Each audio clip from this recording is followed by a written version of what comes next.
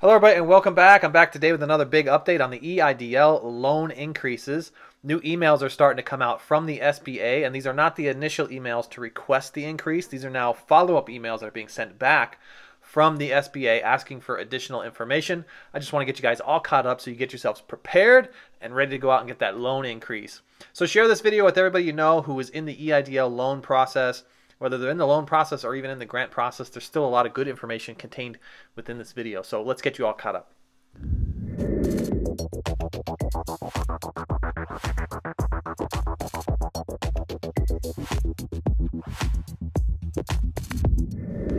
Hello everybody, I'm Edward Bilder. Welcome back for yet another video. I have plenty of loyal subscribers out there that join me each and every day, so I just want to say hello to all of you. And if you're joining me for the first time, welcome. I know I get a lot of new subscribers every single day, but if you haven't yet subscribed, maybe consider it. I have some pretty great giveaways I do here on the channel. I have a lot of exciting news to talk about first. I want to talk about the targeted advanced grants. I'm happy to hear that everybody's getting the reevaluation process started. So if you're in the targeted advanced grant world and you've been denied wrongfully, check out these videos right here to get yourselves a reevaluation and get yourselves back into the approved status. Now, there are a ton of glitches associated to the Targeted Advanced Grant Program, and we have not forgotten about you. I'm going to have a big video here later today talking about all the glitches, so join me back here later today. But for now, just let me know in the comments what glitch you're stuck in to help us win this battle as well. So we're not done yet. We're still firing back, and we're still trying to get ourselves to a better place. And of course, you could always swing by and check out my videos on PPP. There's so much happening over there as well. A lot of new changes going on with the program, so swing by and check them out. Here's a big change right here. No longer have to wait the 8 weeks, so go check that video out. I'm going to dive into the loan increases. Specifically, I want to talk about what's going to happen next, all right? Because, you know, if you have not yet done so and you have not yet requested your loan increase, you can swing by the description right now and email COVID EIDL increase request at SBA.gov. I know I'm fumbling over that one. It's all in the description, and everything you need to contain inside that initial email is contained there as well. Now, don't send any additional information. Only send the specific information that is inside that first initial email, because the next part is when they assign it to a loan officer and they come back and they request more information for you. We're going to get into that part right now. Okay, let's switch over and start talking about that new email that's going out. I'm going to put it up on the screen right here. I'll summarize some of it, but you'll notice there's a different flavor on what they're asking for. They're no longer asking how they asked for the targeted advanced grant process. They're now reversing it a little bit. I think they've been watching my channel. Actually, I know they've been watching my channel. They message me on Instagram all the time telling me that they see my channel. So anyhow, so instead of them pulling your 4506T, they are now asking you to go out and pull your 4506T, and primarily it's because of the big major backlog and all of the errors in people that have never filled out a 4506T before. They want this resolved and have all the accurate documentation so they could execute this one time instead of many times. So let's take a look at the email here. I have it up on the screen. It says they want you to include a complete copy, including all schedules of your 2019 filed federal tax return for the business. And here it says IRS tax form 4506-T, the applicant's for the application of the business, and the correct version of the form is found on the irs.gov website. And there it says some helpful tips, right? And these are the same helpful tips that are found in this video right here that I made, I don't know, 2 weeks ago. So I guess the SBA saw this here video and then made this here form. Now, I'm not going to read all of this. I'll summarize this again, but it's telling you to make sure you're using the correct IRS form, primarily because you could go out right now and type into Google, I'd like to get my 4506T, and it directs you to a service that you're going to have to pay for to get that done, instead of sending you to the irs.gov website. So use the link found in the email to go straight to the form. And then notice there it says they do not want you to take a photograph of this. It has to be signed and dated in ink or a digital e-signature, electronic signature, just a digital version of your handwritten signature. Not to be taken as a photograph, but in PDF form. I'll give you a tip on how to do that to make sure that you have the correct business entered on line 6 and that you hit 6C for a record of the account. That basically checks everything inside that record of account. And last, of course, that the signatory box must be signed. Now, I know what you might be thinking. How do I get a PDF copy of this if I did this manually and you want to still take a photograph of it? You could just go and download from your smartphone. Just search PDF scanner on your phone. There's plenty of free ones out there. So if you like all the research I do here on the channel and you want to say thank you, the best way to do so is to smash the like button. Every time you smash the like button, YouTube recommends this video to more and more people who need to hear it.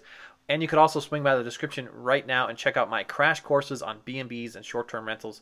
Get into the game with as little as $50 in your pocket, earning an extra $5,000 to $10,000, found in my B&B crash course in the description. I'm going to talk about this other email here because this is a little bit different, and it's primarily for partnerships and people that have LLCs or corporations. Basically, it's an authorization that you are the person who can request the loan and that you have evidence of it. They're requesting a statement that the board held a meeting with a board resolution document. And in that statement, they want an authorization that accepts the SBA loan for the specific loan amount and a statement designating the individual or individuals' names that are authorized to receive that funding and be able to sign that documentation. So I don't recommend that you rush out and send information like this back, but just have yourself prepared in the event that you receive this and you're asking yourself, what exactly are they asking me for? It is basically just an authorization letter that says you held a board meeting, everybody knows about this $100,000 loan increase, and you are the authorized person to go out and sign on that application to get this thing executed. So, and that's pretty simple, and it contains some information, of course, around the business name, business title. So wait to get the email. It may be very specific to your particular situation.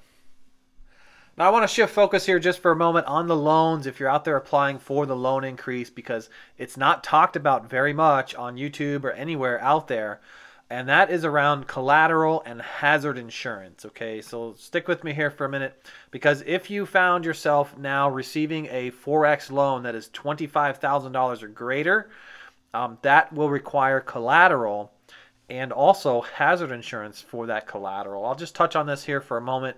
The collateral will be signed in a UCC securities agreement, a UCC-1. There's a $100 filing fee, which is deducted from your overall loan, taken at the transfer.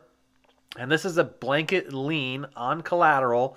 It applies to assets, inventory, equipment, and bank accounts. And essentially, you know, if you're out there as a sole proprietor and say you have some form of inventory, or maybe you're driving trucks, it could apply to your vehicles as equipment. It can really apply to anything that you've designated that is 100% use for your business. So keep that in mind, and that you also have to have collateral insurance to protect it.